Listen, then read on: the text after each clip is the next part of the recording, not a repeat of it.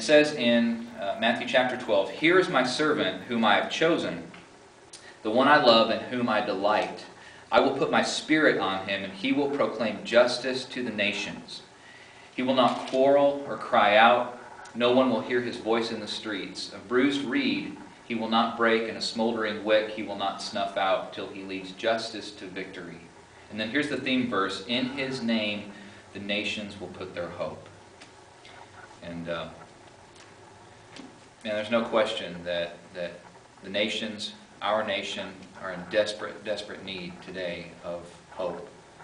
Whether it's on a grand global scale, when we're watching the news and seeing threats from North Korea and Islamic nations with weapons of mass destruction, whether it's a good friend of me and my wife's that she just got off the phone with a little bit ago, their backyard neighbor has been exposing himself to her girls and the children around the neighborhood.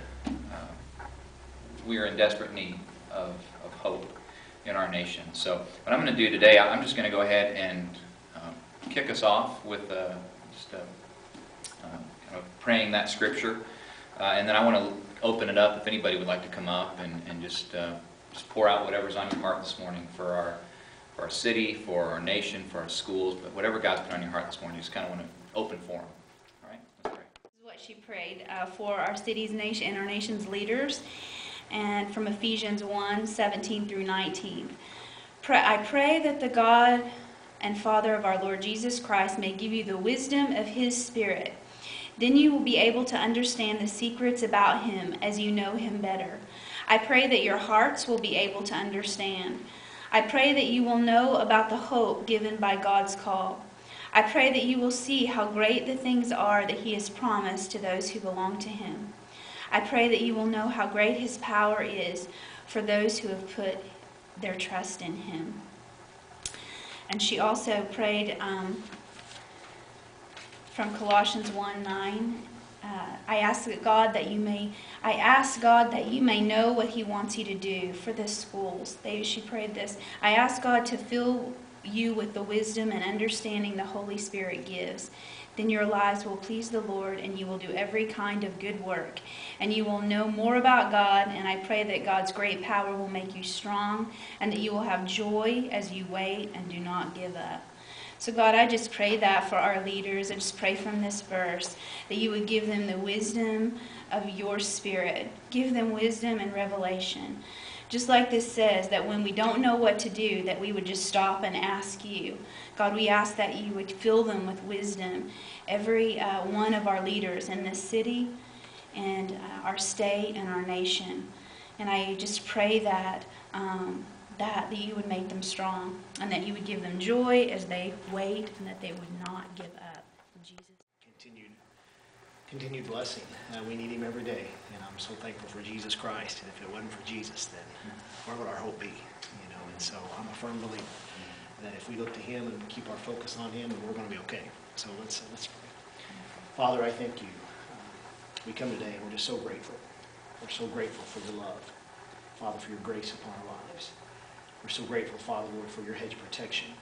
God, many times we see that. There's probably many times that we don't. But God, we know your hand is upon our lives.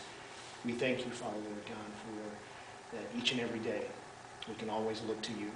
And I agree with these prayers that are praying for our nation, and praying for our leaders, and praying for our president, and our Congress, and all those, Father, making very important decisions. Lord, I pray here for our community. I pray, Father, Lord, for the families of our community. I pray, Father, Lord, that in this community, as we look to you and as we follow you, that hearts will be open, minds will be open, and people would accept you into their lives, that you would be our Lord and our Savior. And as we focus on you, that God would have your peace upon our lives, that God, that we would prosper in who we are in Christ. That, Father, Lord, we'd have your daily provision, your daily protection. That, Father, God, that we would operate under the leading of your Holy Spirit. I pray that, God, each and every day, that God, when our adversary comes to come against us, we just, Father, right now, in Jesus' name, through the power of prayer, we just want to demolish every stronghold. So, Father, I pray against drug use in our community and our city, God. I pray that, Father, Lord, that where all those meth labs are and all those that are supplying that and all that's getting into our homes, into our families, into our children's hands, Father, we just come against that right now in Jesus' name. I pray, Father, Lord, for the light of Christ to shine in this city. I pray that, Father, Lord, every day that we can see hope, that every day that we can just feel the tangible presence of God and your love that's flowing in and through our lives. I pray, Father, for every church. I pray, Father, Lord, that your blessing be upon every time they're together in their services, but all the things that they do in ministry throughout the week. And as we unite together for the cause of Christ, I pray, Father, Lord, for lives to be transformed. And I pray for blessing. And again, I pray for just each one to have just the power of God working upon them in your peace and prosperity.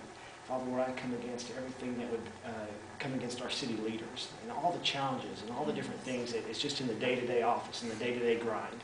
I pray that, God, you would lead them in their minds and you'd give them wisdom. Yeah. But Father, we thank you so much for who you are, and we continue to look to you. Our focus is on you, Lord Jesus. Not just on things that we can see, but Father, as your word says, on things that are unseen, on things that are spiritual. Father, on the kingdom of heaven. And I pray that, Father, Lord, in the city of Coweta, that, God, the Christians can just be an incredible reflection of your character, of your nature, of your love, of your grace.